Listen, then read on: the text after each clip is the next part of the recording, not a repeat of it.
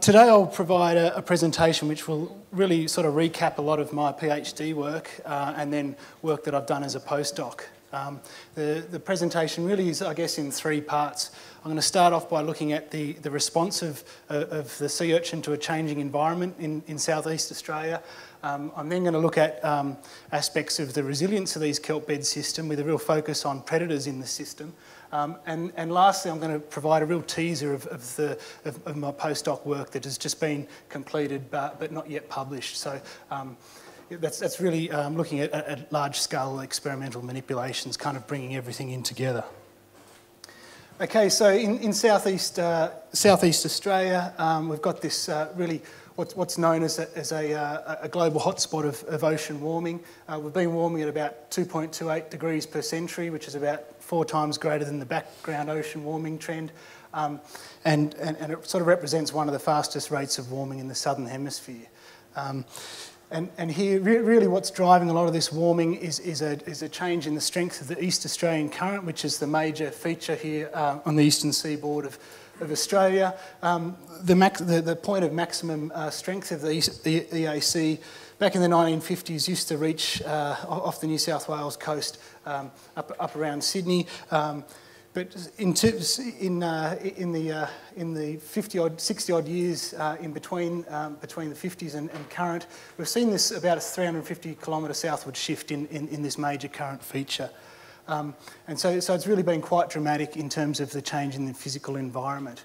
And as you might expect, there's been a really strong biological response to this changing environment. So we've got all these new species which are kind of typical of northern mainland Australia that have now established and extended into eastern Tasmanian waters. So there's a list of about 45 species of fish that are documented to be range extenders.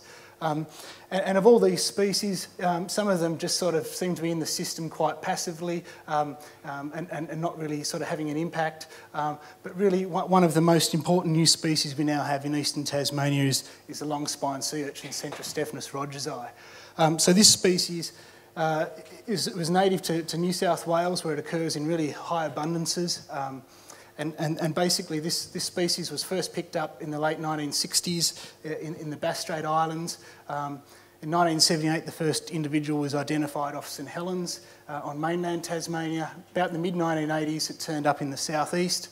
And in 2005, we found a couple of individuals down in the southwest.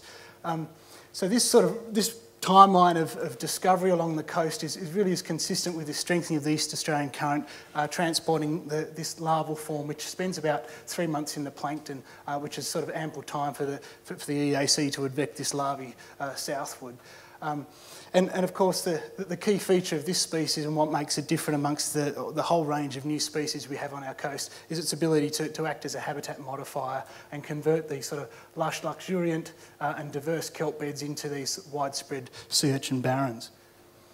If we take a closer look at the environmental signal on the coast, you can really see clear evidence here of this East Australian current feature. Now this is a wintertime pattern where the EAC can really be seen as like basically a heat pump that regulates the coastal environment off Tasmania even in wintertime. It really does expand in greatest pushes south with greatest force in the summertime, but as you'll sort of learn now, that it's these processes during winter that seem to be really important in driving a lot of these range extensions and is particularly important for this sea urchin. But here you can see the timeline of discovery. If you just look at the basic biogeography of the sea urchin relative to the EAC, it's quite revealing in terms of the role which this current plays. So the sea urchin is sort of present but very rare in these islands. It's abundant on this one individual Kent Group island, but as you move further west, it's basically absent in Victoria and Western Tasmania and present but only very rare in the southeast. If we then look at the distribution of the sea urchin, this is work that I basically did after finishing my honours research, where we basically surveyed I think it was about 150 sites along the coast, but these are the main, we had 14 main regions at which we were surveying. This black bars here is the density of sea urchins, and as you can see, there's this sort of general decline. There's kind of a fair bit of variability along the coast, but you get this general decline as you move south in eastern Tasmania. The open bars here is the percentage cover of barrens of those reefs. And again, it maps fairly well with the abundance of the sea urchins, and again shows this pattern of declining numbers of sea urchins as you move down the coast. If we look at the age structure, I looked at I tagged the populations and looked at developed a calibrated growth model, and basically was then able to look at the population structure, and we found this really clear evidence of these younger and younger age structures as we move further south. And if we look at the mean population here, we have an average age of 20 years, which grades down to about 5 years at these very younger populations in the south, which is consistent with this sort of timing of the expansion of the urchin, and also this the pattern of abundance on the coast. It's all consistent with this strength of the East Australian current, giving opportunities for recruitment in the southeast part of Tassie in more recent times compared to these populations that are older and more well established, and where the greater extent of barrens have been formed. If we now just sort of take a bit of a dive into the system, really how these barrens, or what we sort of see at a lot of the places in eastern Tasmania, these kind of little plaques or these grazing halos, or what we call incipient barrens in intact kelp beds. These little patches then coalesce, and so you start getting all the understory eaten out. And then these patches really coalesce, and you get these widespread barrens occurring. This is a barren off St Helens, which by all reports we had healthy kelp beds back here in the 80s. We have some aerial photography showing giant kelp surface canopies in areas which are now sea urchin barrens due to this range extending sea urchin. And the population age here is about that 20-year mark. So just to conceptualise this formation of barrens, here we have the healthy kelp bed, we get these little plaques forming, and then we get this flip to the widespread barrens. So if we look at this in terms of sort of the XY dimensions, here we have increasing seaweed cover, so we have a healthy seaweed bed here at the top, and we have increasing sea urchin densities. Basically the system, we've got a lot of data as shown here, is we can sort of, the kelp beds can tolerate quite a large density of urchins, but at some point the whole system tips down to sea urchin barrens, and as Bob elegantly described earlier on, we've got this evidence of this of alternative forward and reverse shift pathways. So basically once the system flips into barrens, you have all these positive feedback systems which makes it really hard to get back out. So you don't just follow along this line, you've basically got to reduce urchin density all the way back down to very low levels before you get kelp recovery. And it's interesting here, if I'd have plotted up biomass density here, we kind of sit around that 0.2 kilos per square metre. Once we get below that, we seem to get recovery of the kelp beds. So yeah, we have this real evidence of these alternate stable states and the different forward and reverse shift pathways.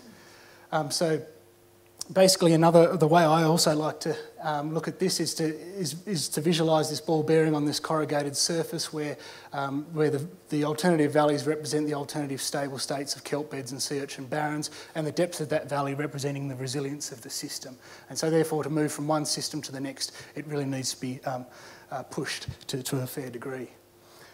If we now just look at, this is just summarising an experiment I did, so this is really looking at that reverse shift pathway. So basically this is urchin barrens here, these are these smaller incipient patches. You remove the urchins, within a couple of months you have recruitment of the kelps, and within sort of 18 months you have an intact canopy again. So if you just follow this brown line here, this is the total cover of canopy forming kelps post removal of the urchin. So you know, the system actually does respond quite quickly when the conditions change. So one of the other things I did was look at what is the total effect of this grazing, of this one range extending species on the broader ecosystem in terms of the total abundances of critters there. So in the recovered kelp bed, we sort of had up to 253 of these taxa that are associated with that kelp bed habitat. When the barrens form, you get a massive reduction in terms of the total number of invertebrates that actually live on the reef. So you're kind of losing on average a net loss of about 150 taxa when these barrens form. So there's a really strong impact on biodiversity of this, basically this one range extender coming into the system and having a rather, really massive flow-on effect to the whole structure and function of the system.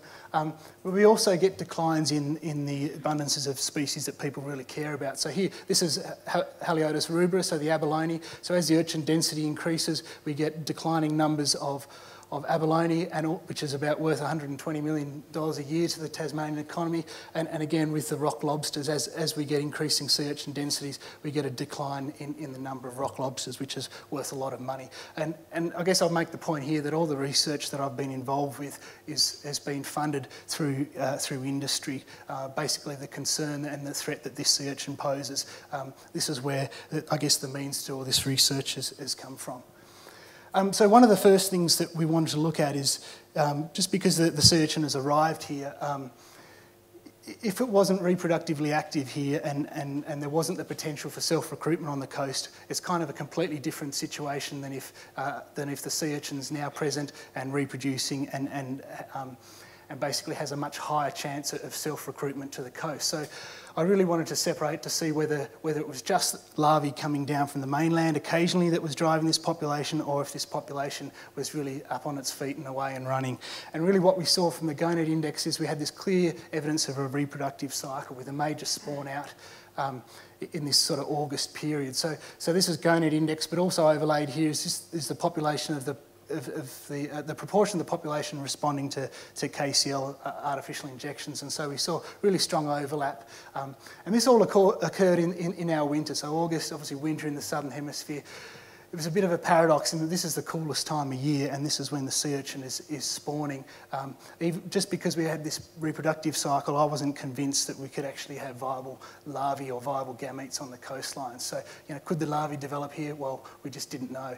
I then ran a bunch of experiments looking at the rates of fertilisation across temperature, and you can kind of see there's a lot of scatter in this, and keep an eye here, we've got 100%, between 90 and 100% here, so there was kind of evidence of some subtle effect of decreasing temperature on a decline in number of eggs fertilised, but it wasn't really strong. But what really was strong was the yield of these advanced stage larvae across temperature. So basically we had this evidence of this critical threshold about 12 degrees, which basically above that, temperatures above 12 degrees, we got really strong larval yields. Below 12 degrees, the urchins they started to develop, but they just didn't continue very far at all. So we had this really strong evidence of this critical threshold in temperature.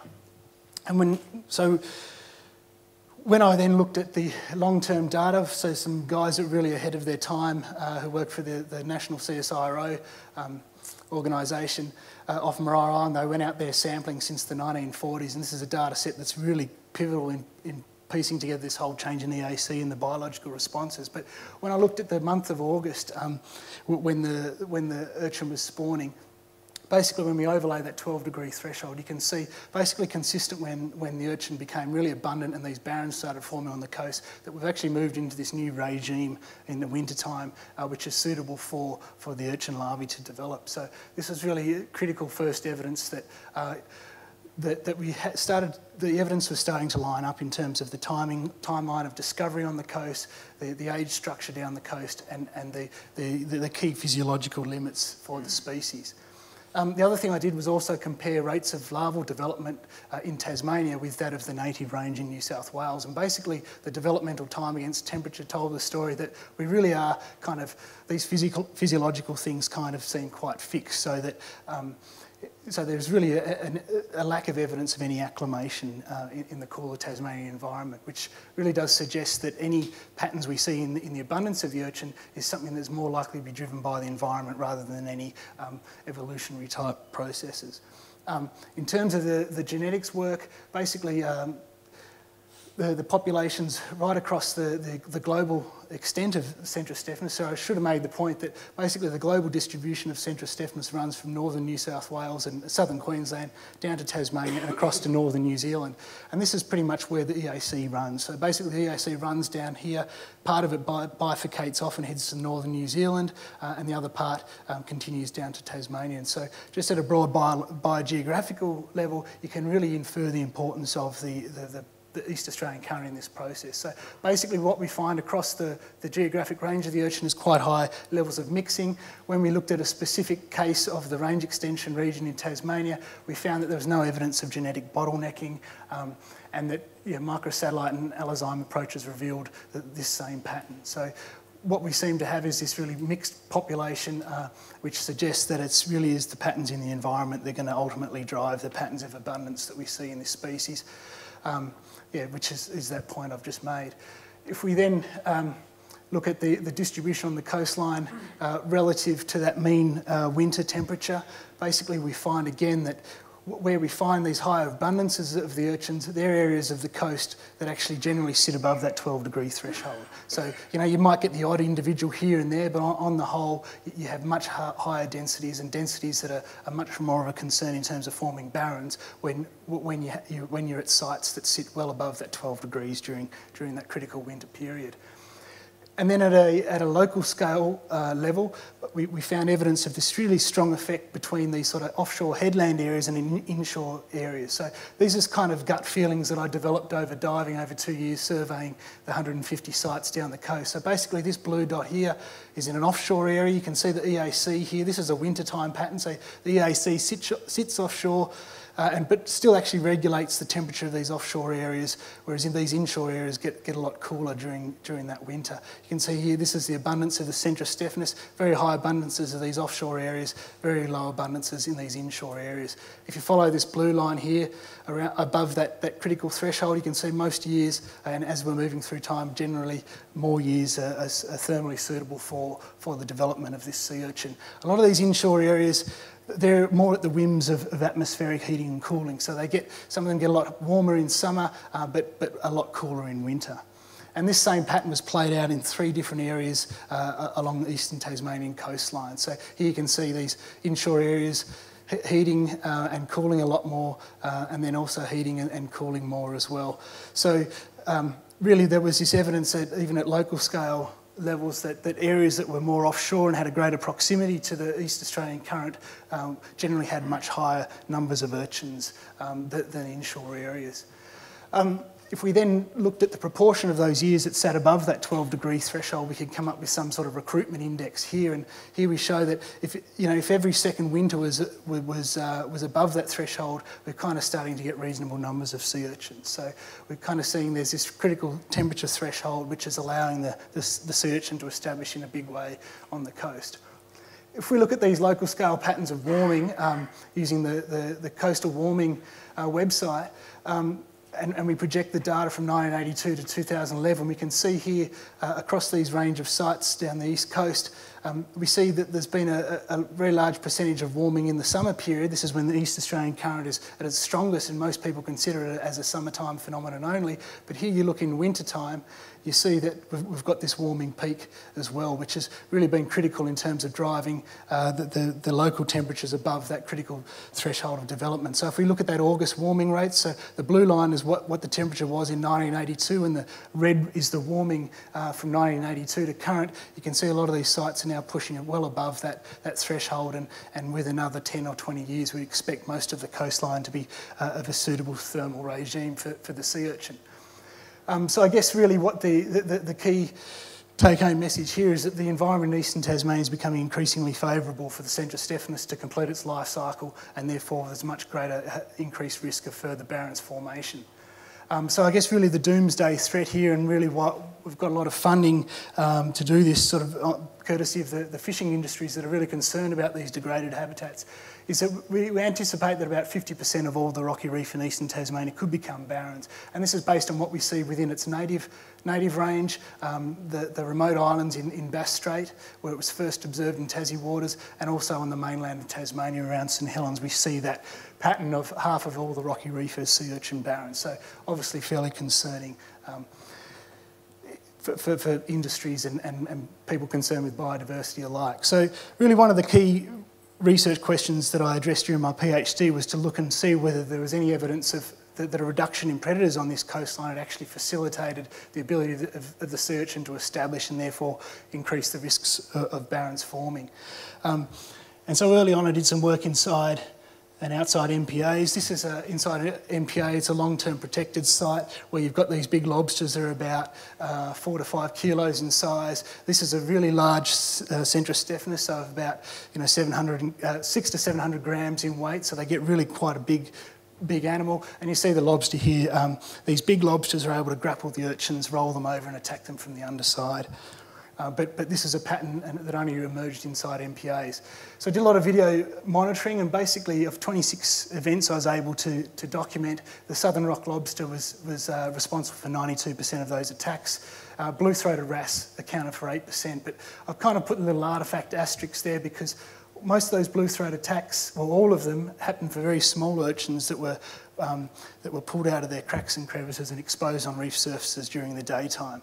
This is the labrid here, this wrasse is active during the day, and at that time, Centra stephanus remains very cryptic. As I'll show you in a moment, that the behaviour of Centra stephanus is highly nocturnal, so it really doesn't overlap a lot with those fish predators. But the key thing is the southern rock lobsters are nocturnal foragers. So it's foraging on the reef surface when the sea urchins are out of cracks and crevices and vulnerable to being seized, rolled over and ultimately killed. So, but I guess in having said that, these fish ultimately probably have driven this nocturnal behaviour. The urchins really don't want to come out of the crevices during the day because if they're small enough, they're extremely vulnerable to fish. Within the native range, there's a groper which specialises on feeding on Centra stephanus, and so they really stay in crevices, even the big guys, during the daytime. So there's a real focus on lobsters as predators of sea urchins in Tasmania. So not only was there my work showing that the big lobsters could eat the range-extending sea urchin, but also our other local urchin, Heliosidaris, is also preyed upon heavily by lobsters, but also those lobsters that are larger than the legal size limit. So the size class of lobsters that have been driven down heavily by fishing as well. So just to summarise this size-specific dynamic, here we have the increasing size of lobster carapace. These black filled-in dots are successful predation events observed in situ.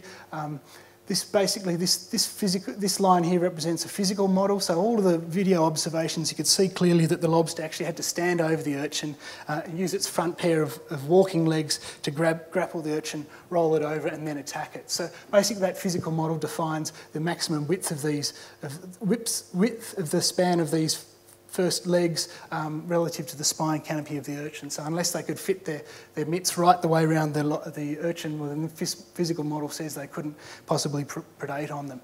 And then this dotted line here represents 70% of that maximum. And it's interesting, a lot of studies looking at gape size in fish show that fish will optimally forage at 70% of their maximum gape size, which seem to do a rather good job of fitting to those field experiments. So there's a lot of these other field-in dots are successful predation events, but they were more in contrived lab experiments. So basically, if you follow this line, which fitted the field data very nicely, you had to be a lobster of about 140 millimetre carapace to prey on sea urchins as they occur in the wild. So this is the size distribution of sea urchins exposed on the reef, and you can see just to prey on a 70 mil urchin, you had to be about a lobster of 140 millimetre size class. So we did the work comparing survival of the urchin inside and outside the reserve. In fished areas where basically these large lobsters are functionally extinct, survival of the urchins is much higher, whereas in these marine protected areas the survival is less than half of that, what you see in the fished areas, and this was run over a meaningful amount of time.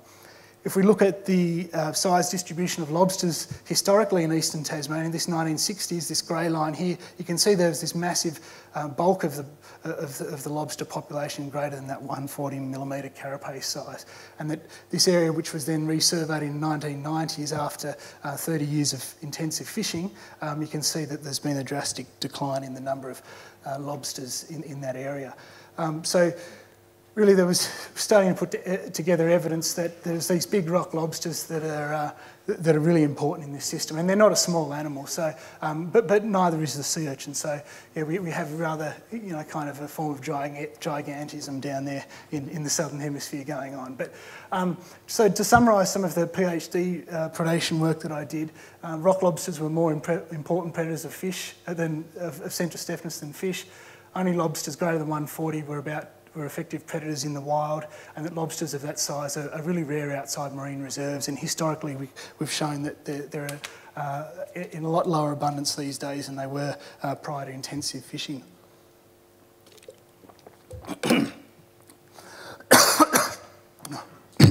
Bad idea having a drink.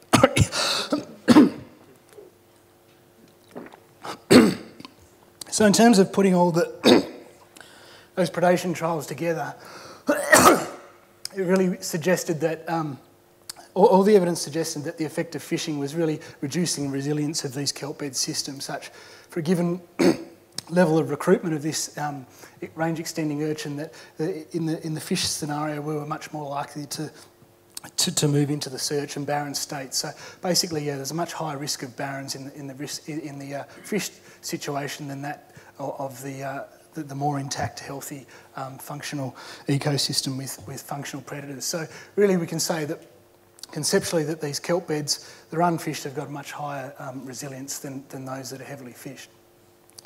Okay, so I guess the key management conclusions out of this PhD work was that we really wanted to turn our kelp beds from systems which pretty much approximate this scenario right the way along the coast to something that's of higher resilient and less likely to have these major changes in the habitat. So that was kind of the management recommendations out of that. And following that, so Craig Johnson, my PhD supervisor, was able to secure some more money to actually look at ways of rebuilding these biomass of large lobsters, and that's the postdoc that I went on and did and have just recently finished. So really what we were exploring in the postdoc was looking at we looked at the resilience of kelp beds, but what about the resilience of the barren state? So this is the diagram I showed previously, but what about if we've already flipped to barrens? Can we actually restore predators in this situation to actually effectively reduce the resilience of the barrens to actually ever get some recovery? So the questions for this postdoc were really, can predatory lobsters be built on urchin barrens ground? Obviously the predators need to stay in that area to have an effect in terms of driving any predator recovery. So ultimately, is this sort of state reversible?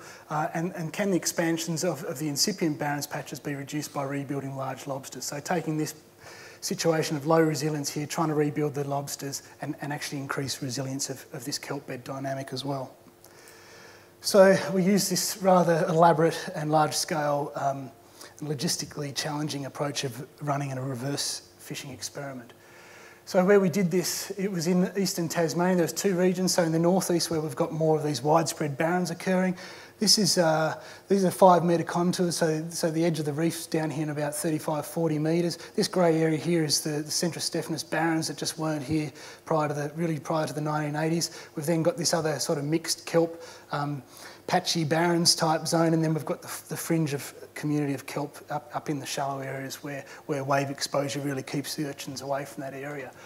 So what we're looking at here is more of that. So here we have the widespread barrens. This is some AUV footage, so you can see the tracks going back and forward. This is basically a seascape of about 15 by 10 metres. I'll discuss that more in a moment. But basically the habitat up there was really basically the degraded urchin barren state. We also then, in the southeast where the urchin occurs as these patchy barrens, we then ran the same experiment but looking at mechanisms of resilience in the kelp beds as opposed to the barrens. So if we look at that phase shift dynamic here, so this North Bay, this place in the southeast here, we're really looking at mechanisms of forward shift, whereas at Elephant Rock we're looking at the ability of the system to recover based on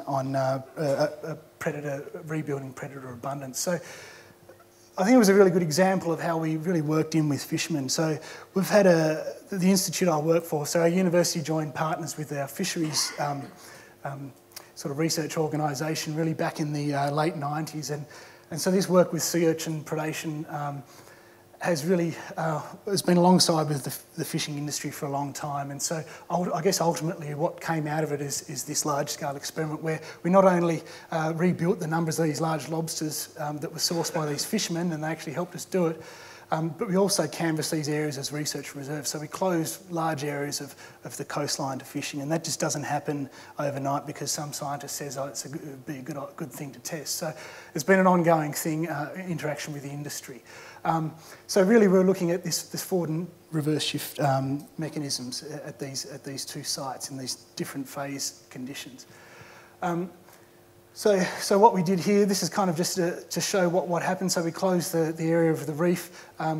We then started to see a rebuilding of the resident lobsters at that site. So these larger ecologically important size classes started to rebound as soon as fishing was stopped. And then on top of that, we saw the effect of the predator enhancement. So I've just skipped forward a bit, but if I could just go back. So we basically put 4.5 tonnes of these big lobsters split between these two areas at a cost of about 67,000 Australian dollars. So it was a really major undertaking, but really what we've shown here is that we could actually effectively rebuild these populations locally in these areas. So not only in the northeast on these barren areas, which with some fringing kelp left, but also in these areas which are dominated by kelp, just with the odd patchy barrens. So we're showing that we're actually able to have an effective treatment effect in terms of enhancing these large lobsters. So what we also did was actually, the first thing we wanted to know is, will these lobsters actually stay on these degraded barrens habitats? All of the prior work suggested from surveys all the way along the coast that as you get increasing urchin barrens, basically lobsters just disappear. So we weren't hopeful at all that these lobsters would actually stay there. So we used a sampling grid where we would trap regularly across that whole site, but then we also used acoustic tracking as well, using a VRAP system. So here's one of these large lobsters. I'm just releasing it down on the barrens ground. It's got an acoustic tag mounted on its back here, and then we track its movement on these through barrens and through kelp bed habitats. So we did this in the summer and the winter time, and we tracked them for about 2 months on each occasion. So here we are zooming into the site. This is the sea urchin barren here. This is the tracked lobster. You can see its track starting to happen. It starts doubling back on itself, and lo and behold, it actually sets up home range within these sea urchin barrens, which is really, we found that really exciting.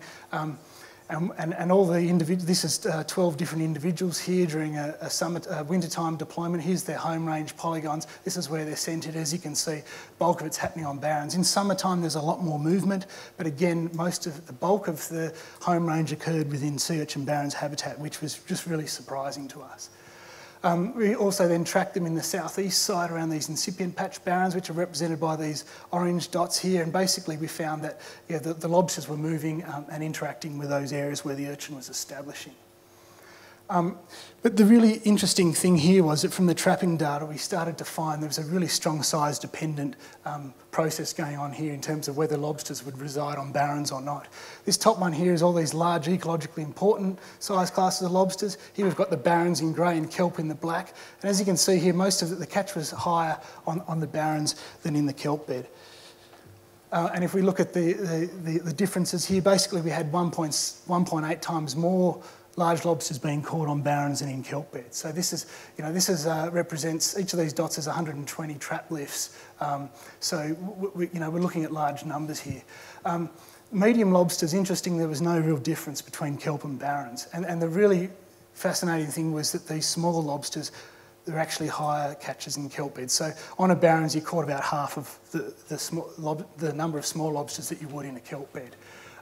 So it's interesting when we look at these widespread patterns from the coast, keep in mind these are fished areas. So basically these negative relationships are really driven by the abundance of small lobsters only. So what we've found in this reserve situation and trying to rebuild the ecosystem, it really is a clear demonstration that patterns we observed in fished areas don't really tell us a lot about the natural baseline state of the system. So we found really strong size-dependent interaction.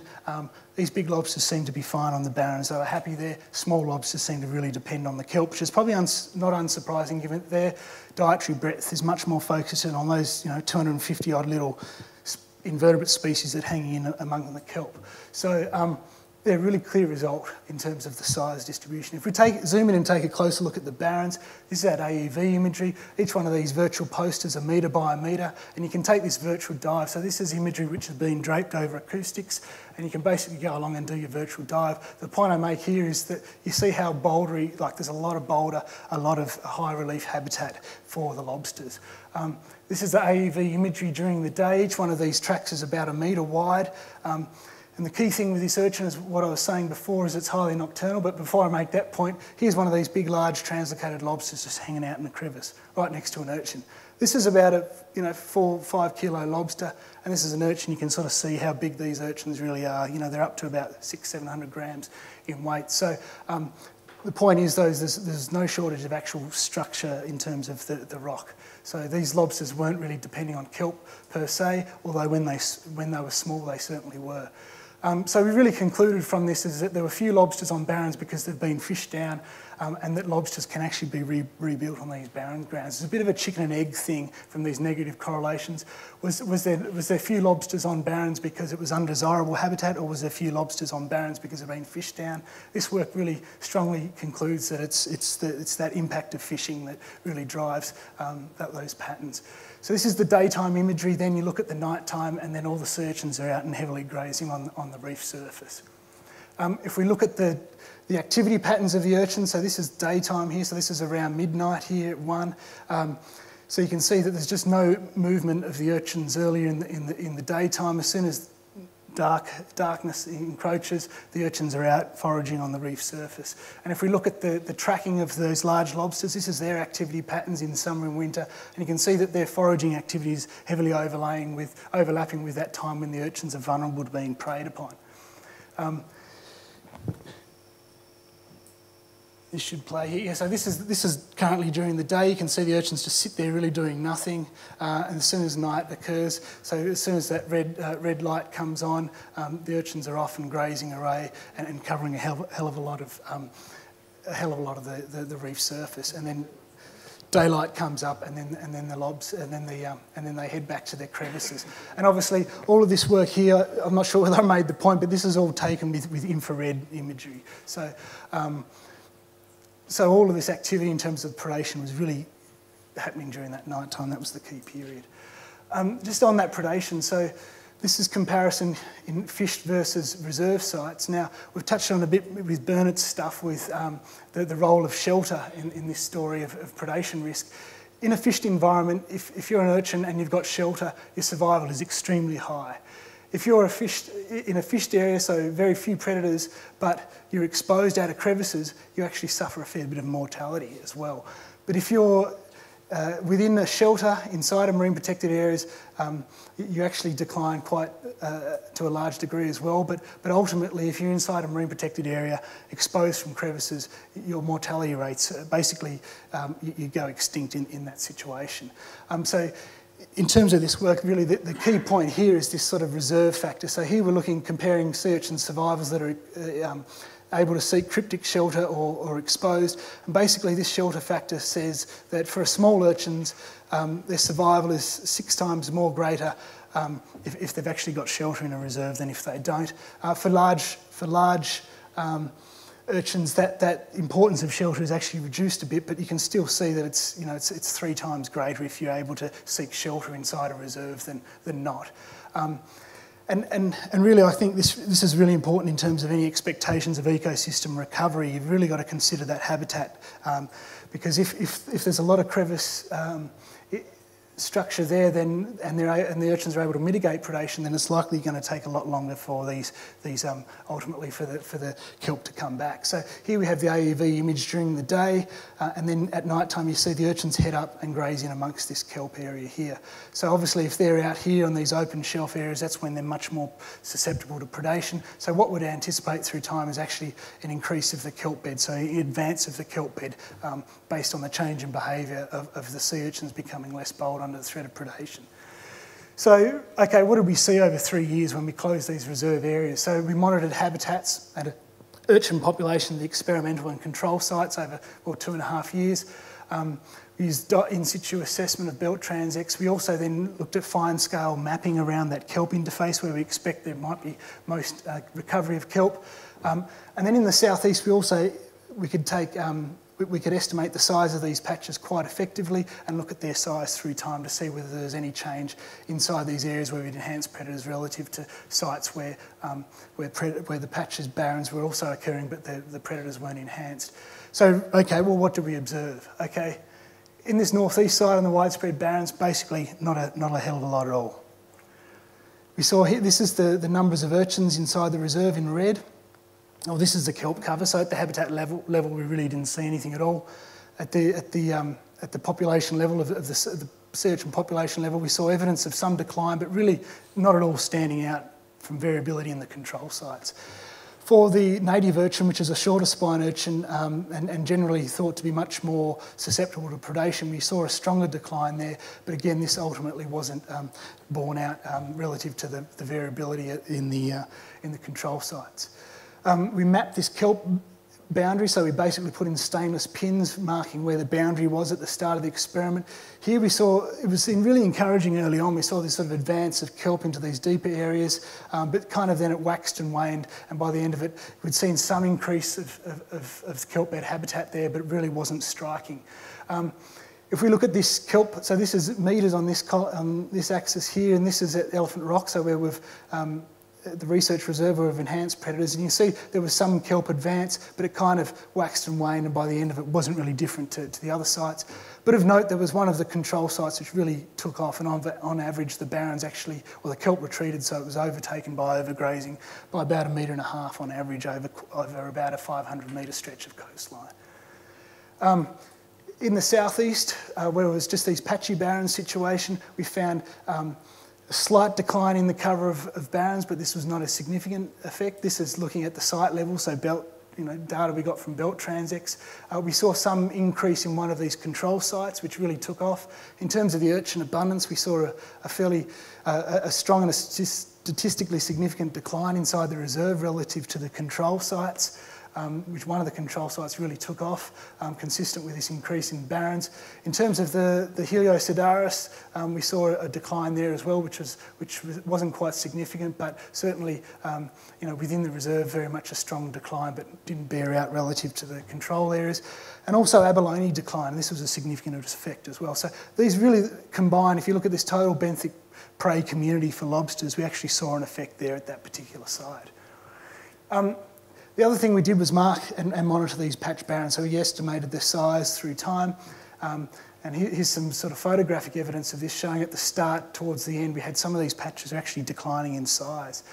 And if we look at the North Bay Research Reserve, where we built the abundance of large lobsters, we actually saw on average about a 40% decline in the area of these barrens patches relative to the start.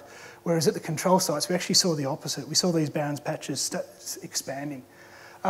And really what was critical in all of this was this patch size dynamic that was going on.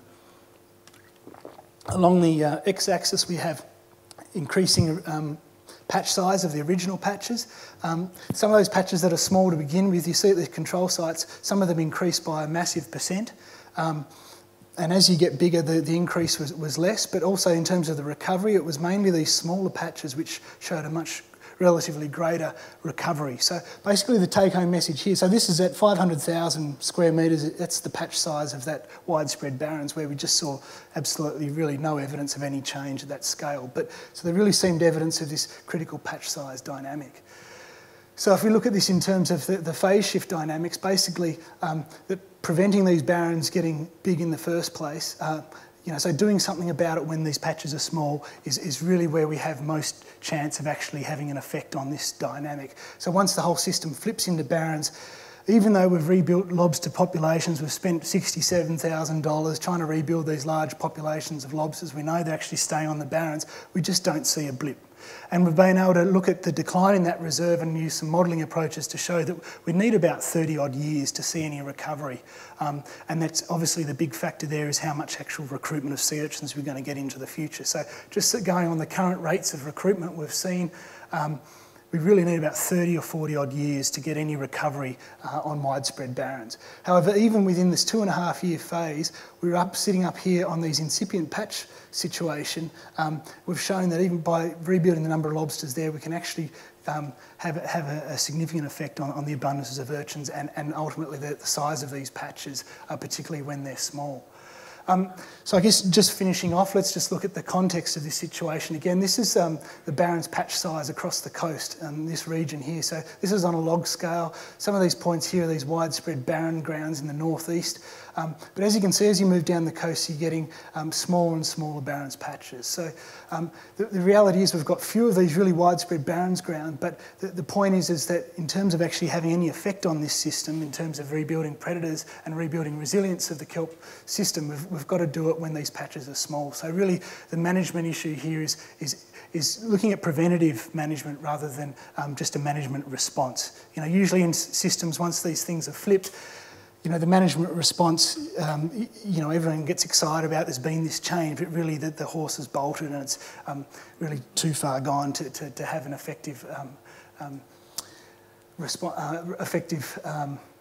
mitigation. So really, yeah, you're looking at proactive management in this phase. Down here, we're really looking at reactive management, and really it's a completely different ballgame. So in terms of summarising, we get back to this schematic here where the effect of fishing has really reduced the resilience of kelp beds. We've shown that this reverse fishing has actually effectively reduced the resilience of the barren, so that through time and everything else being equal, the resilience of these barrens is much less, so that the ability for the system to come back is much higher. The really important point here is that on these barren grounds, by continuing to fish, we're actually enhancing the resilience of this barren state. A point I didn't make, but in the trapping exercise, we found that we actually were more effective at catching the total population of lobsters on barrens. So once that kelp disappears, you're actually more effective at extracting the remaining lobsters there. So there's all these feedbacks which is driving this down, making this system more and more resilient. So, yeah, and we also demonstrated that once this system is kind of losing its resilience, as long as it's staying in that kelp bed, we can certainly rebuild it even in short time scales. So to sum up, this phase shift between kelp and barrens is influenced by this critical patch size dynamic. I think that's really important in this whole story, and that an ounce of prevention is worth a tonne of cure. By protecting the suite of urchin predators vulnerable to fishing, the MPAs maximise the resilience of the desirable kelp bed state and duly diminish resilience of the barrens. But it's not just, I mean, this has all been about lobsters because it's been quite a neat example, but the reality is that maximising the total predation risk across the board of all types of predators is really where we should be at. And also the point I make is that MPAs, locking up the whole east coast, doesn't achieve a whole bunch of, you know, it achieves one objective. It doesn't achieve objectives that the fishing industry are after. So a lot of the modelling we're doing now is working out how best to rebuild these populations of large lobsters without having, with minimising the effect on the actual lobster industry themselves. And yeah, so to acknowledge there's a whole bunch of industry partners here, but Craig Johnson was my PhD supervisor, and he and I have worked together on this system for over a decade now. So on that, I'll finish there and take any questions. Thank you.